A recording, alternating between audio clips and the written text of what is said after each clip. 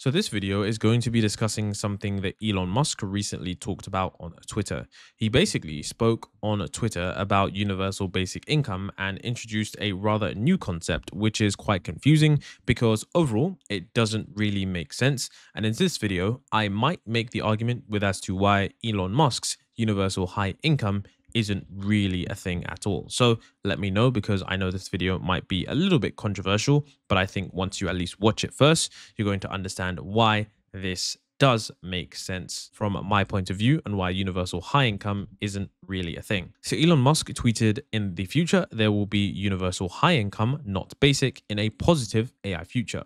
No scarcity except that which we define to be scarce. In that scenario, everyone can have whatever goods and services they want, and it is less clear how we will find meaning in a world where work is less optional. Now, there's a lot to digest here because there is a lot that was said. Of course, one of the first, controversial things is that he said income will be high and not basic in a positive AI future. An article I was reading also discussed this and basically said that just because the income is high doesn't mean that it will actually work, because there are some fears around universal basic income, because some people believe that basic income will be a trap in the sense that the government gives you a basic income and you'll have no way to work / earn money. Now, this is something that I'm going to get into later, but of course, no scarcity. I do believe that this could potentially happen in the far future, but if we take a look at how society is divided up right now, we can see that food is abundant, yet many people do not have enough food to eat all the time, and we waste trillions of pounds / dollars of food per year. So this is definitely a hopeful scenario, and I'm not saying that you need to be a doomerist in the sense that you need to think that the future is dystopian, but you also need to be a realist in how resources might actually be distributed. And of course, yes, I do believe that it is going to be less clear on how we find meaning in a world where work is optional. That is going to be very confusing for many people, including myself. Now, with regards to universal high income, Elon Musk has discussed this on a podcast with UK Prime Minister Rishi Sunak. So I'm going to show you guys this clip here. What would your kind of observation be on AI and the impact on labor markets and people's jobs, and how they should feel about that as they think about this? Well, I think we are seeing the most disruptive force in history here. Where we have for the first time, we will have for the first time something that is smarter than the smartest human. And that, I mean, it's hard to say exactly what that moment is, but there will come a point where no job is needed. You can have a job if you want to have a job for sort of personal satisfaction, but the AI will be able to do everything. So I don't know if that makes people comfortable or uncomfortable. That's why I say if you wish for a magic genie, that gives you any wishes you want, and there's no limit. You don't have those three wish limit nonsense. You just have as many wishes as you want. It's both good and bad. One of the challenges in the future will be, how do we find meaning in life if you have a magic genie that can do everything you want? I do think it's hard, when there's new technology, it tends to usually follow an S curve. In this case, we're going to be on the exponential portion of the S curve for a long time. You'll be able to ask for anything. It won't be, and we won't have universal basic income. We'll have universal high income. So in some sense, it'll be somewhat of a leveler, an equalizer. Because really, I think everyone will have access to this magic genie, and you'll be able to ask any question. Certainly be good for education. It'll be the best tutor you could. And the most patient tutor, sit there all day. But there will be no shortage of goods and services. We'll be an age of abundance. I think I'd recommend people read Ian Banks. The Banks culture books are probably the best envisioning. In fact, not probably. They're definitely by far the best envisioning of an AI future. There's nothing even close. So I'd really recommend Banks. So essentially what Elon Musk is discussing there at the last part, of course, he's discussing Ian Banks' The Culture series. This is a series of books that actually discusses the post-AGI future, where resources and things of that nature. Essentially, the basis of this article here is basically stating that, look, believing that UBI needs to be high fosters a poor understanding of how universal basic income works, which is what I want to try and correct here. UBI is a flaw, it's a foundation. and all income is earned on top of it. For example, if your income is now $50,000 a year, then a $15,000 UBI would mean that your income before taxes is bumped up to $65,000 a year. And I think this is very true. UBI doesn't need to be high, it just needs to be a floor that essentially just stops poverty. I think that whilst, yes, there does need to be some level of inequality, and when I say some, there's a nuance in the some, meaning that people don't need to literally be struggling to find clothing and food and basic needs. But I do believe that there needs to be an aspect of people that provide these goods and services and are rewarded for that. And this article actually speaks about how, Elon Musk doesn't want people to fear the automation that he intends to sell through, and how Elon Musk has expressed repeatedly that he doesn't see UBI as something to do now, but instead only as something to do after a lot of jobs have been automated. However, this article is actually really on point, because it's basically stating that what is the point about doing it later when we need to be doing it right now, because people are already impacted by AI and robots. This article continues to basically state that UBI is something that we should have gotten going back decades ago in the 1970s, before computerization took off, and these killed wage growth. And if you don't know what I mean by that, think about how back in the day, your parents could have easily afforded a house based on one person's salary, and now you need like two people working two jobs in order to afford a simple down payment. And of course, the $50 trillion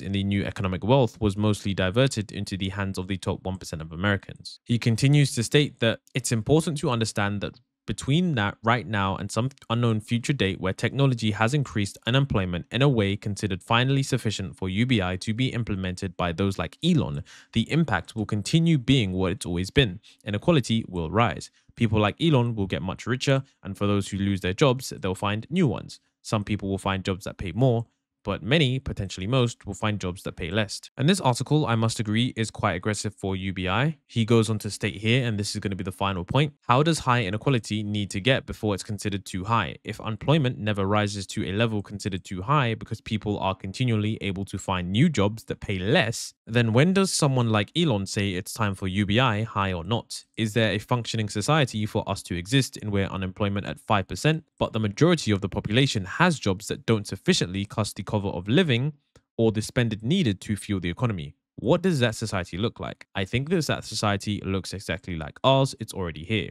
We exist in that time with low unemployment and high inequality, largely generated from decades of technological advancement, industrial offshoring, and tax cuts for the rich. What I did also find interesting, that Canada is supposedly introducing some sort of universal basic income. There was this clip on Twitter where they actually spoke about this. To develop a guaranteed livable basic income. We are struggling throughout this country with homelessness, food insecurity, poverty, health, mental health issues. And this is one way that we could start to look at these issues. It's not the only way, but it's certainly a key way. And I think we've gathered a great deal of data to show the positive consequences of offering people the opportunity. Half of Canadians are pessimistic about their personal finances. A quarter of low-income families cannot pay for monthly expenses. There was also this from DeepMind's co-founder, who warns governments seriously need to find solutions for people who lose their jobs to AI. There's going to be a serious number of losers, warns Mustafa Suleiman, who helped found Google's AI lab. If you're unfamiliar with what that is, if you know Google Gemini, the chatbot, that is from Google DeepMind, who were essentially acquired by Google. So you had DeepMind, they got bought by Google, and Google, of course, now that they're DeepMind, they essentially created these chatbots. The point I'm trying to make here is that Mustafa Suleiman is not just some random AI researcher. This guy is a serious integral part to Google's team, or was Google's team. He's now at Microsoft leading the head of the AI division. And him ushering such a stark concern, stating that there's going to be a serious number of losers, I would definitely like to see these world leaders. I'm not sure what these guys are talking about. I know that sometimes they always have these AI safety summits. So this is actually my point from here. At these safety summits or at these discussions right here, you can see, in fact, you actually can't see. Let me get you guys a bigger image. You can see here Dario Amodei, the CEO of Anthropic, the company that launched the chatbot Claude. You can see Demis Hassabis, the CEO of Google's DeepMind's lab. You can also see Sam Altman, the CEO of OpenAI. You're not going to get a room with more knowledgeable people in the space of AI, but I think they actually spoke about the wrong thing. You can see here that this is the same image, and this is where they talk about what they spoke about. The main thing that they discussed about was that they discussed things about disinformation, national security, and existential threats. Whilst yes, these are things that need to be considered, why haven't they been discussing about how this is actually going to impact people's future, and how there isn't really a safety net for people that lose their careers due to this advance in technology. The only thing that they did say was that the Prime Minister and CEOs are committed to work together to ensure society benefits from such a transformation. They didn't say that society is going to be at least not getting the negative effects from this transformation in terms of job loss. Why isn't this something that they are addressing? You can also see here that the UK Prime Minister launches a new AI Safety Institute, and he says our AI Safety Institute will be acting as a global hub on AI safety, leading vital research into the capabilities and risks of this fast-moving technology. Whilst yes, once again, these things are good, I would love to see these governments and these individuals actually focus on something that's going to impact people, because whilst yes, if AI robots do take over, nobody's going to be alive anyways, but I think that many people losing their careers and livelihoods to AI and thrust into a never-ending spiral of poverty is something that is more of a concern. The reason I also want these governments to start actually thinking about these kinds of issues right now is because this is something that you do want to do sooner rather than later. You don't want ChatGPT 6 to be dropped, and then of course governments are scrambling to sort of figure out how these companies are going to pay their severance packages, or how they're going to explain that they're firing literally half of their companies because sector workers whose jobs are automated away thanks to the advent of AI and other technologies. So this is something that I think these governments actually need to start thinking about now, because the problem is that governments usually wait until the last minute to do something, and by then the solution is pretty slapdash. So I would say that these governments actually need to work together with these AI companies in order to essentially make sure that they can delay the release of these models, because of course, like I said before, focusing on AI safety doesn't help the average person, but ensuring that these models are delayed so that society can have the time to actually transition is going to be something that is integral for ensuring people aren't completely screwed over by this technology. The solution is we need to be better at distributing the fruits of this technology to everybody via something sometimes called a universal basic income, although I don't like that word basic because it suggests that people will just have quite a low quality of life. I prefer to think of it as a universal generous income, not a UBI, but a UGI, because although it may not be very large in absolute terms, it will be enough for us to have a very good quality of life. Why? Because all the things that we'll need, whether it's healthcare or education, whether it's accommodation, food, consumer goods, so many of them will be available at much lower costs than ever before. How? Thanks to automation, thanks to the improvements in technology. So overall, let me know what you thought about this. Do you think universal basic income is going to be enough? Do you think there needs to be a different, thing that people need to think about? And do you think universal high income even makes sense? But overall, I do know that these governments need to actually start thinking about this. And because, of course, governments are going to be, I've taken the initiative to start my community, which is Post AGI Preparedness. This is a community where we discuss many of the different things there. It's pretty interesting. So if you'd like to check out the Score community, I recently made a 22-page guide on which of the best sectors you want to be investing in / companies to actually benefit from the AGI / AI revolution. And I made a pretty comprehensive guide on how to actually prepare for AGI and prepare yourself so that you aren't innovated away and you still have a long-lasting career in the world of AI.